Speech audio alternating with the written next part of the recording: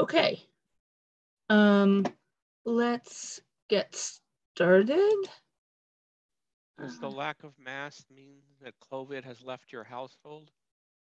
COVID has at the moment left my household, yes. Thank God. Okay, so I'm going to share my screen.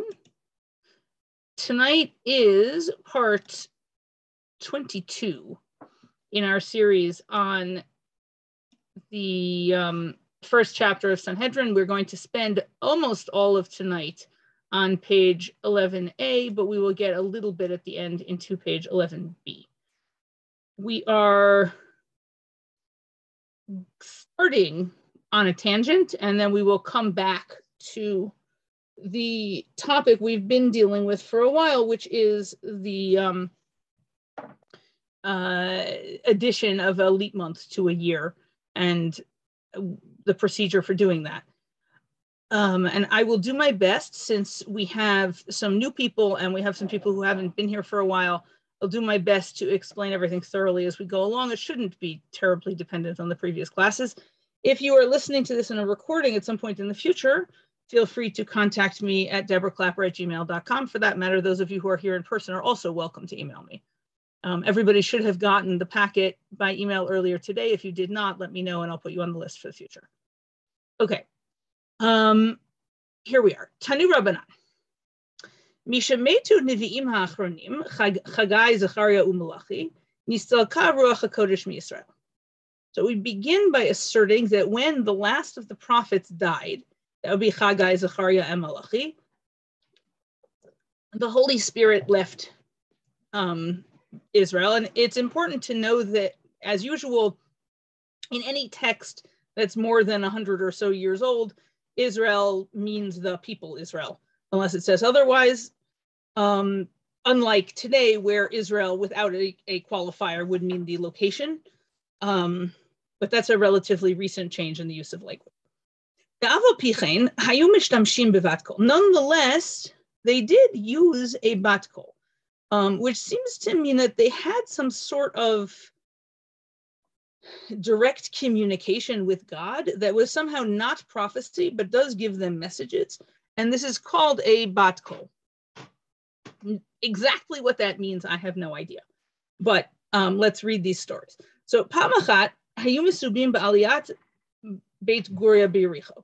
So once some group of rabbis, is reclining in the upstairs of the house of Guria, or possibly a place called Beit Guria, in the city of Jericho. V'nitna lehem bat kol min hashamayim, and a bat kol was presented itself to them from the heavens. Yesh kan echad shera'ui shetishra alav shechina k'Moshe Rabbeinu. There is one among you who is worthy that the Shekhinah would rest on him like Moshe. But his generation doesn't quite deserve for that to happen. He deserves for it to happen, but the generation doesn't deserve it, and the implication is, so it's not going to happen. This is a little bit problematic because we theoretically believe that nobody is capable of prophecy the way that Moshe got prophecy. That seems to be the straightforward meaning of what God tells Aaron and Miriam about Moshe's prophecy. So it would seem that this is an exaggeration, but that is what it says. So the sages turned and looked at Hillel HaZaken. It seemed obvious to them that that's who the heavenly voice was talking about. Fast forward to the end of Hillel HaZaken's life. Kishemet Amru Alav, they said about him when he died, Hey Chasid, Hey Anav, Talmido Shel Ezra. What a pious person, what a humble person, a student of Ezra. I assume that he got a normal length eulogy, and this is just a summary. But it seems like that's a very strong eulogy. Okay. Then another time they were reclining in the upstairs in a building in Yavne, And possibly this is the building where the rabbis met in the yeshiva in Yavne, or possibly this is someplace else in Yavne, I don't know. And a heavenly voice, a bat kol, came to them from heaven. There's one here who's worthy to have the Shekhinah rest on him, but his generation isn't worthy. Same message as the last time. And again, it's worth noting that the bat kol does not tell them who, but again, they think they know who. The Chachamim turned and looked at Shmuel HaKatan, and this may be why this piece is here, because we had some stories about the moral greatness of Shmuel HaKatan last week, and it may be that that's the connection between this tangent and that one. Fast forward now to the death of Shmuel HaKatan. Kishamet Amru Alav, Hey Chasid, Hey Anav, Talmido Hillel. They said about him, what a pious person, what a humble person, a student of Hillel. So they're connecting Shmuel HaKatan to Hillel. They think those are the two people who should have been prophets, but couldn't be because they lived in a time when the Jewish people didn't deserve prophecy. Afhu Amar Bishat Mitato, and in fact, we have a statement that Shmuel HaKatan made as he was dying, which seems to be intended as a prophecy, and it seems to connect to things that happened afterwards. So I think the Gemara is taking it as a prophecy. It's a little strange that we're asserting that, well, there's no prophecy, but sometimes people spout prophecies anyway. Like, that seems like an odd juxtaposition. And it's hard to know exactly what then is meant by there's no prophecy, but so be it. So what he said when he was dying is, Shimon v'Yishmael l'charava. This is definitely not good news. Shimon, that's Rabban Shimon ben Gamliel, who we met last week with his opinions about how to vote on the addition of the leap month. He's the one who had said in the Mishnah that you start with 3 judges and then you go to 5 judges and then finally the decision is made by 7 judges. Same Rabban Shimon ben Gamliel. So Rabban Shimon ben Gamliel and Rabbi Yishmael ben Elisha, who is the Kohen Gadol at the same time, I believe, as Rabban Shimon ben Gamliel is the Nasi. They will both die by the sword. V'chavrohi lekatala, and their colleagues, their fellows, will be put to death by other death penalties. There are a number of horrible ways that the Roman Empire had of putting people to death. If you're curious and you don't remember it clearly, by all means, go to either the Tisha B'Av keynote or to the passages in Musaf on Yom Kippur that we sort of mumble. In both places, there are a list of the 10 martyrs, including Rabbi Yishmael ben Elisha and Rabbi Shimon ben Gamliel, I think, and their methods of death. They're pretty horrible. In any case, I'm not going into detail here, but Shmuel HaKatan is said here to have predicted their deaths. Vishar Ama Lebiza, and the rest of the people will be plundered. The Akan Segian Atidan Lamiti Al Alma, and great trouble, or our great trouble, will be brought, Lamaiti Al Alma, will be brought to the world. That, if you're going to be allowed to give one prophecy, that's probably not the one you want to give, but it's what he had. Okay. Al Yehuda ben Baba, who I believe should be Rabbi Yehuda ben Baba, but he's not here. And on Yehuda ben Baba, Bikshu lo Makach, they wanted to say a similar eulogy, like they said about Shmuel HaKatan and Hillel. What a pious person, what a humble person, a student of, and whoever his teacher was. But they couldn't, because Elishe Nitrafa Sha'ah, the moment was torn up, which apparently means the opportunity was lost. She'ein maspidim al haruge malchut, because you can't eulogize those executed by the king. Presumably because if you act like you think the king made a mistake in executing people, the king would be perfectly happy to add to his list of people that he's executing, and you'd prefer not to be on his hit list. And you just want to stay out of the way when the king is out there killing people. But apparently Yehuda ben Baba had the kind of respect that would have resulted in that kind of eulogy had it been possible. Tanu Rabbanan. Back on topic. Ein ma'abrinet hashana ela im kain yirtzeh nasi. We only impregnate the year if the nasi agrees. Reminding you that the months of the Hebrew calendar are based on the moon, and the moon cycle around the earth is only 29 and a half days long. So 12 lunar cycles, 12 cycles of the moon is 354 days. That is 11 and a quarter days shorter than the cycle of the earth around the sun, which is 365 and a quarter days.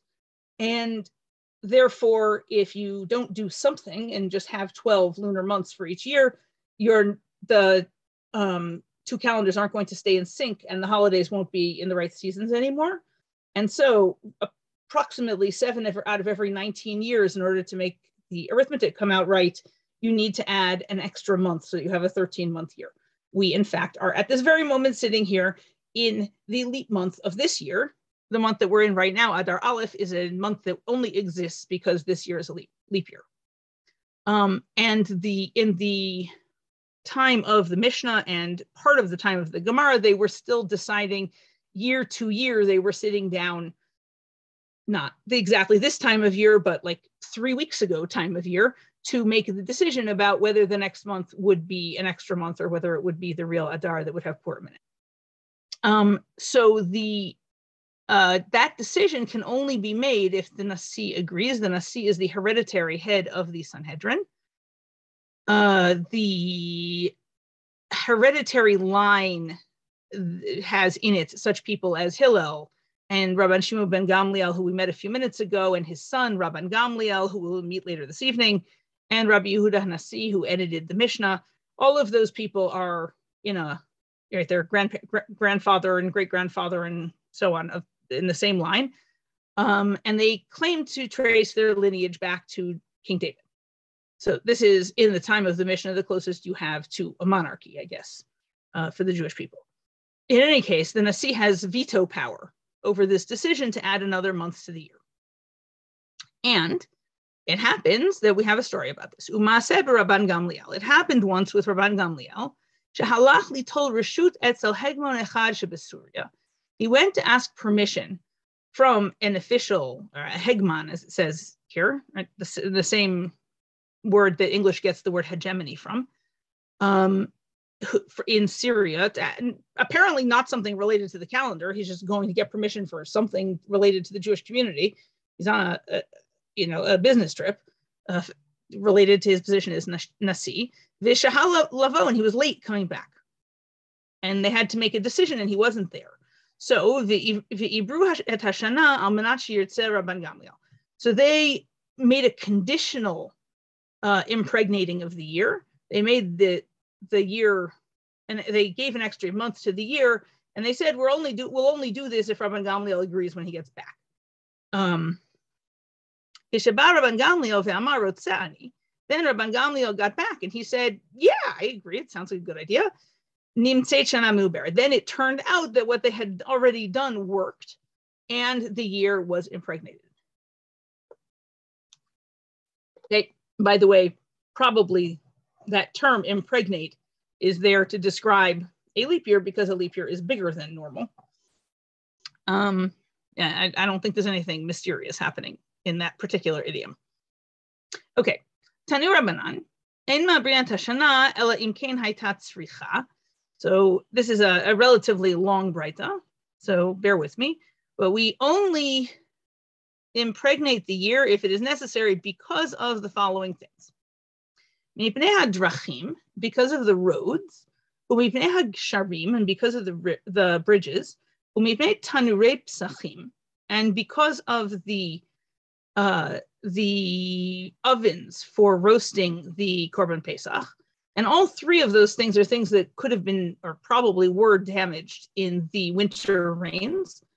And you have to fix them before Pesach can effectively happen, because the roads and the bridges need to be fixed so that the pilgrims can get to Yerushalayim.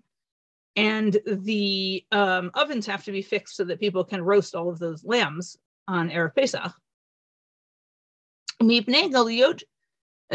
Galiot Yisrael Shenhakrumim Koman V'adayin Lo Higiu. And because of the exiles of Israel, Jewish people from outside of the land of Israel, who have already left home but didn't arrive yet. So I guess these people are traveling for a long way because they have it's not yet Nisan and possibly not yet even Adar, and they're already traveling for Pesach, and we know that they are already not going to make it in time for Pesach. That's a really, really dedicated pilgrim. Okay.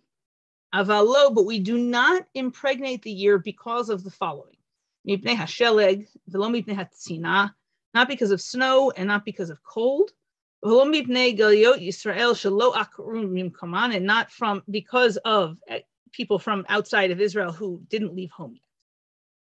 Okay, so the weather that might get in the way of the pilgrims arriving is not a good enough reason, and the pilgrims who haven't left home yet are not a good enough reason, I suppose, because if they haven't left home yet and they're not going to make it in time, they should just stay home. That's not quite enough of an emergency. Okay, but now we have another list here. Tanu Rabbanan, in ma'abriat hashana, lo mibnei gdiyim, v'lo mibnei tzla'im, v'lo mibnei gozalot shelo pirchu. Can't impregnate the year because of goats, or because of lambs, or because of baby birds. And the thing is that when everybody arrives in Yerushalayim for the holiday, they need goats and lambs, baby goats and baby lambs, to bring the Korban Pesach, but they also need them to bring all of the other sacrifices that need to be brought, and they need to bring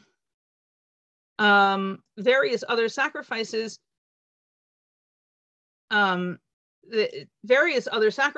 which will include quite a large number of birds, in particular the sacrifices brought by women who've given birth since the last holiday, which presumably is quite a few over the course of the winter, is going to involve 2 birds, and there are a number of others. And the concern here is that you might actually not have enough of a supply of animals of the right size and age if Pesach is too early, because last year's animals might be too old and this year's animals aren't old enough, and you might actually just not have enough animals. But that is apparently not by itself a good enough reason to add a month to the year. Yes, Kevin, thank you. The reason why we are satisfied for the people who haven't left home yet to simply stay home and not arrive at all if they can't make it in time is because if the Torah says explicitly that if you are too far away to travel for Pesach, then you should come for Pesach Sheni. So that seems like it's a possibility that has already been accounted for in the halacha, and we don't need to move Pesach for those people because God already took care of that one. Thank you, Kevin. Okay. So we don't use the animals not being old enough as a reason to add a month. About usinotan sa'ad lashana, but we do use them as a supporting factor. Meaning, once we already are feeling like maybe it's a good idea because the roads are kind of iffy and there's a bridge that's collapsed and we might have time to fix it, but we might not. Then you go look at the animals and you're like, well, yeah, if we're gonna have plenty of animals, so then I might say, yeah, we'll hurry up and we'll manage it. But since we don't have animals and we're not sure about the roads, so like the two things together are enough.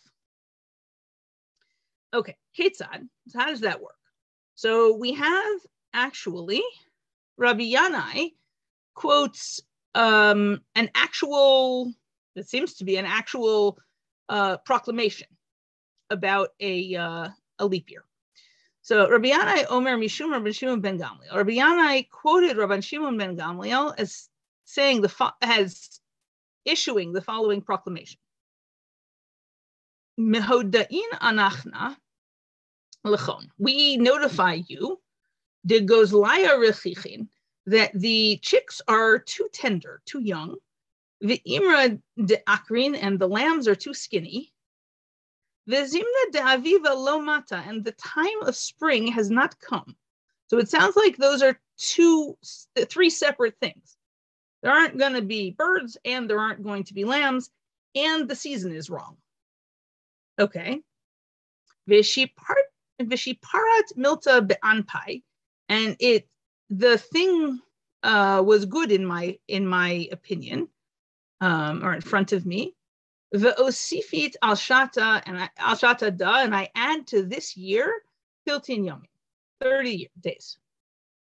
So this seems to be just, like a text that you would write down on a bunch of pieces of parchment and send them out as letters to the various communities to let them know that Pesach and Purim are delayed a month this year.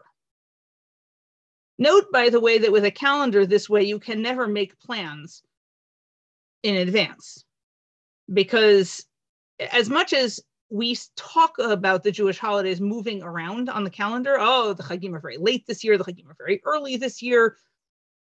Oh, I hate it when Pesach has Erev Pesach is on Shabbat, that kind of thing. We're talking here about a system in which you actually have no way of knowing when the holidays are until shortly before they happen, which has got to be infinitely more inconvenient. So we should have some gratitude that at least, however much our holidays move around, at least we can watch them move around in advance and we know where they're going to land. Okay, Meitive. They suggested a tiyuvta. A tiyuvta is when the rabbis of the Gemara, who we call the Amoraim, seem to have contradicted the rabbis of the Mishnah, who we call the Tanaim, because it's the job of the Amoraim to interpret and explain the Tanaim. They're allowed to take sides in a dispute between Tanaim, but they're not allowed to contradict. In this particular case, it seems that the thing about which there is a contradiction, which is a little unusual, is not actually the law, it's what somebody said. Nonetheless, the overall structure stands. So they suggested tiyuvta, and then right after that, you get the quote that seems to be contradicting. Hama ibur shana shloshim yom. And we have an anonymous position that says, how much do you add when you make a leap year? You add 30 days. Rabban Shimon ben Gamliel omer chodesh. Rabban Shimon ben Gamliel says you add a month, which Rashi says we presume that a month, unless we're told otherwise, is 29 days long. Now, the thing is that Rabbi Yanai, just a minute ago, quoted Rabban Shimon ben Gamliel as sending out a proclamation saying that he was adding 30 days to the year.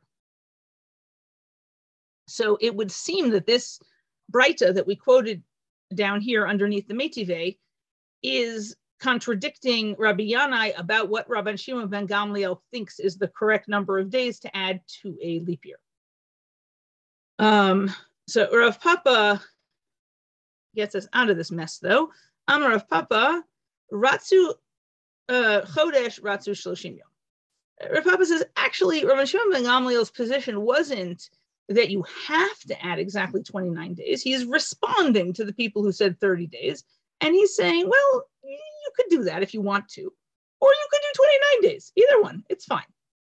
Right. And so then, it happened in that particular year that because of the phase of the moon, or because of how long they thought it was going to take the animals to mature and the bridges to get fixed or whatever, they added 30 days. But he doesn't think it always has to be that way. He thinks it's at the discretion of the Beit Din. Okay. But in the meantime, it's worth noting that Rabban Shimon ben Gamliel, in his text up here, said that he announced this impregnation of the year in the first person.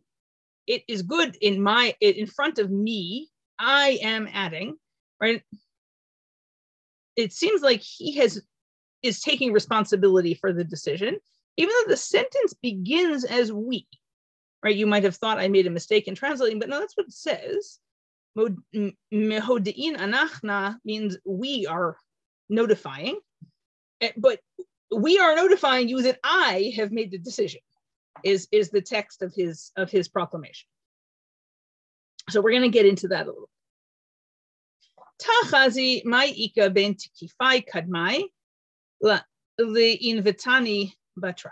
Come and see the difference between the original rabbis, the first rabbis, the older rabbis who were more assertive, and the later rabbis who are more humble. The time, because we have a bright. Ma'aseh Rabban Gamliel shehaya yoshev al gav ma'aleh behar habayit. So we have a story about Rabban Gamliel, who is the son of Rabban Shimon ben Gamliel. And yes, I know that's confusing because Rabban Shimon ben Gamliel's father is also named Rabban Gamliel. As it happens, Rabban Shimon ben Gamliel's grandfather is also named Rabban Shimon, just to make life interesting. They keep recycling the same names over and over again in this family. But this Rabban Gamliel is the son of the Rabban Shimon ben Gamliel that we had up above. So we have a story about Rabban Gamliel, Shehaya Yoshev, that he's sitting on a step on the Temple Mount. V'haya Yochanan Sofer Halaz Omed Lefanav, and that scribe Yochanan was standing in front of him. Shalosh igrot chatuchot lefanav munachot, and in front of him are lying 3 cut pieces of parchment, presumably blank pieces of parchment. Amar lo. So Rabban Gamliel says, Tol igar tachana, pick up one of these parchments, uchtov, and write the following. Le'achana b'nei Galila ilah, to our brothers, the people of the Upper Galilee, Ula'achana b'nei Galila tata, and to our brothers, the people of Lower Galilee. Shlomchon yaske, may your peace be great. Mehodin an anachna lechon, we are notifying you, Dizman biura mata, la'afrushe masra mimatana dezeta. And we're notifying you that the time of biur has come. The time of, biur normally means getting rid of something or burning something. Right? We are in another 2.5 months going to make the bracha al biur chametz right before we do b'dikat chametz. It's really the bracha on the burning of the chametz the next day. This is not exactly that. This is biur maaser, which is the getting rid of the last of your tithes that you're by now supposed to have delivered, but you're supposed to get rid of them by delivering them. If you don't, you have to destroy them, but you're not supposed to burn your tithes. You're supposed to distribute them to the Levi and to the poor person and whoever was supposed to get this particular chunk of produce. So the time of the getting rid of / distributing has arrived. And it's time to separate maaser from your tanks of olives, vats of olives. I suppose they grew a lot of olives in the Galilee. I don't know. And then he turns to the scribe and he says, "V'tol igar tachada v'ktov," and take another piece of parchment and write the following: Le'achana b'nei deroma shlomchon yaska. To our brothers in the south, may your peace be great. Mehodein anachna l'chon dizman biur amat. We're letting you know that the time of biur has come. The time of getting rid of your tithes has arrived. La'afrushe masra me'omre shiblaya. And it's time to separate the tithes from your barley sheaves. Right, this is the religious version of a letter from the IRS reminding you that it's time to get your tax return filed. But remember, with the calendar not being stable, it may in fact be that you need a central proclamation about when it is that you're supposed to do your tithes, because you actually might not know otherwise. Okay. And he says, and then take another piece of parchment and write the following. And it sounds, which is a little weird, like Rabban Gamliel and the scribe are the only 2 people there. So presumably a legislative body has met and decided that this is supposed to happen, and Rabban Gamliel is just like sticking around to finish the paperwork. But it doesn't actually say that, which is interesting. In any case, he says, and take the last piece of parchment and write the following. La'achana b'nei galvata b'bav. To our brothers in the exile in Babylonia, ula'achana b'madai, and to our brothers who are in Media, ula'shar kol galvata d'Yisrael, and all of the other exiles of Israel, shlumchon yaska la'al. May your peace be great forever. And if he's sending this letter to all of the different exiles, I assume that they're writing it on one piece of parchment and then it goes somewhere to be copied a bunch of times, because it's hard to picture that this one piece of parchment is going everywhere. But we don't get that image on screen here. Mehoda'in anachna, we're notifying you. Mehoda'in anachna, we're notifying you. It goes that the chicks are young, the imra akrin, and the lambs are skinny, the zimna de aviva lomata, and the time of spring has not come. This seems to be basically this, other than the fact that it's addressed to the various exiles. This seems to be basically the same letter that his father sent. The shafra milta b'anpai u'anpei chaverai. And the matter is good in front of me and in front of my colleagues. The osifit al shata da yamin tilton. And I am adding to this year 30 days. Okay, so but notice that while Rabban Shimon ben Gamliel, his father, took all of the responsibility for everything on himself. It was all, I have decided, I am doing, it seems appropriate to me. Here, Rabban Gamliel has put it on himself and on his colleagues, who don't seem to be here while they're writing the letter, but that's the text of the letter does reference colleagues. But we resolve that by saying, Dilma Batar de Avruhum. Maybe this is after they had removed him. Now we need to go back a moment to a story which those of you who were in this class a year and a half ago, when it first started, we did do this story together, but I think the overlap between that class and now is pretty minimal, so I'm going to tell the story. So this is a story that's told in Brachot, although there are pieces of it that are in Bechorot and in Rosh Hashanah, where Rabban Gamliel is teaching and he's asked, is it obligatory to say Mariv or is it optional? And he says it's obligatory. And then there's like some kind of conversation and it comes to light that privately that Rabbi Yehoshua really thinks that it's optional. So the next day in class, a student raises his hand and says, hey, Rabban Gamliel, Rabbi Yehoshua told me that it's optional to say Mariv. So Rabban Gamliel turns to Rabbi Yehoshua and says, Rabbi Yehoshua, stand up. Did you say this? And in the end, Rabbi Yeshua's response is a little weird. He actually seems to be wishing the student who has accused him to be dead so that he could just deny it. The idioms there are a little strange. I don't fully understand them. But the end result is that Rabbi Yehoshua admits that he, in fact, disagrees with Rabban Gamliel, and Rabban Gamliel won't give him permission to sit down again or to leave.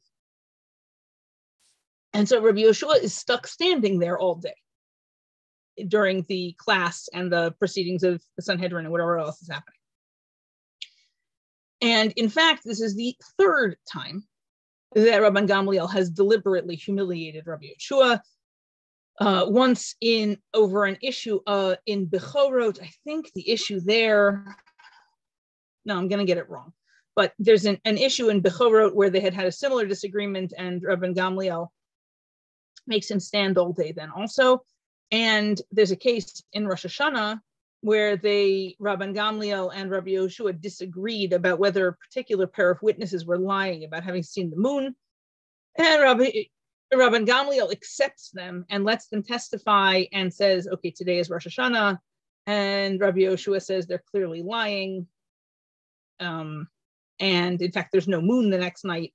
So it seems like, in fact, Rabbi Yoshua is right. They were lying, but that doesn't seem to be the point. And that one, Rabban Gamliel asserts his authority by demanding that Rabbi Yoshua show up in the marketplace carrying his stick and his wallet publicly on the day that Rabbi Yoshua thinks is Yom Kippur.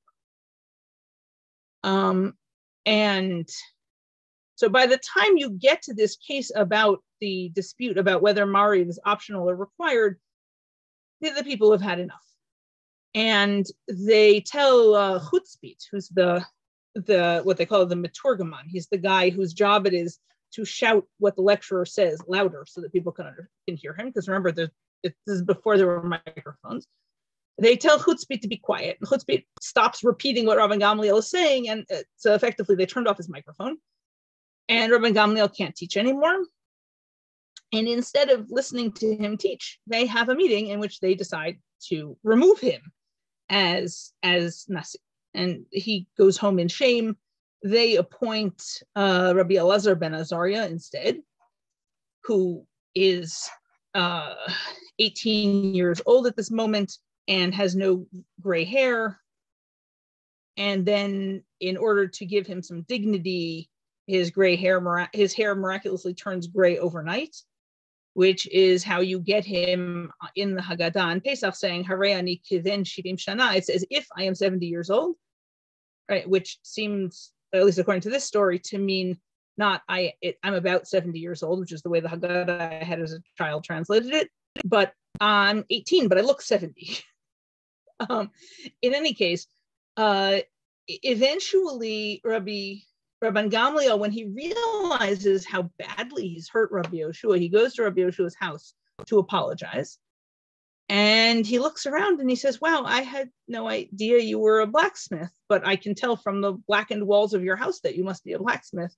And Rabbi Yoshua says, it's really not so good when the leadership of the people don't even quite know what their colleagues do for a living, much less how normal people live their lives. But in the end, Rabban Gamliel is able to appease Rabbi Yoshua and they make peace between them. And Rabbi Yoshua is able to send a message back to everybody else saying that he's not hurt anymore and they should let Rabban Gamliel back inside. But at that point, Rabbi Elazar ben Azariah has already been the Nasi for some period of time, and they don't feel like it's appropriate to remove him from the position since he didn't do anything wrong. He, stepped into pinch hit in an emergency, and he shouldn't, now be fired when he didn't do anything wrong. So what they do is they make Rabbi Elazar ben Azariah the Nasi for 1 week out of every 4, and Rabban Gamliel is the Nasi for the other 3 weeks out of every 4. So you end up for the rest of Rabban Gamliel's life that he's Nasi, but he's not the only Nasi. And so what the Gemara here is saying is it might not be, as we had assumed, that Rabban Gamliel has less self-confidence, and that's why he's writing this letter in the name of himself and his colleagues. It might, in fact, be that it's not really his colleagues, plural. It's really that there's more than one Nasi, and he doesn't have the authority to write the letter under his own name exclusively, because he's not the only person with veto power. And if he and Rabbi Elazar ben Azariah both have veto power, then maybe he's the main Nasi. He's the 3 out of every 4 week Nasi. But Rabbi Elazar ben Azariah is enough also the Nasi to prevent Rabban Gamliel from doing anything unilaterally. And since he can't do anything unilaterally, he also can't send out a letter under his own name with nobody else's name in it, and possibly to preserve his dignity, rather than saying, I, and Rabbi Elazar ben Azariah, who they appointed to replace me because I was mean to somebody. Instead, he just wrote I and my colleagues in order to save face a little. So in the end, it may not be that we're actually experiencing a historical trend like the Gemara initially thought, and it may be that the standard text would still be the text that Rabban Shimon ben Gamliel used, and the text Rabban Gamliel used is particular to his own particular circumstances. Okay, I feel like I went through that a little bit faster than I meant to, but that is what I have for this evening. I would be happy to take questions.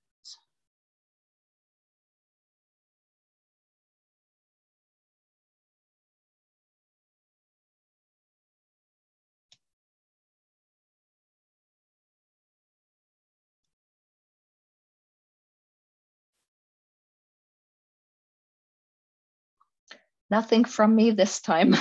I was about to say Mindy must not be here this week. I'm here. Okay. Well, sorry to disappoint you. No, nothing jumped out at me this time. That's okay. I apologize for ending a little bit early. Usually I get the timing better. But okay. If you think of something, feel free to email me. I will see you guys next week. Thank you very much. Thank you. Good night. Good night. Thank you.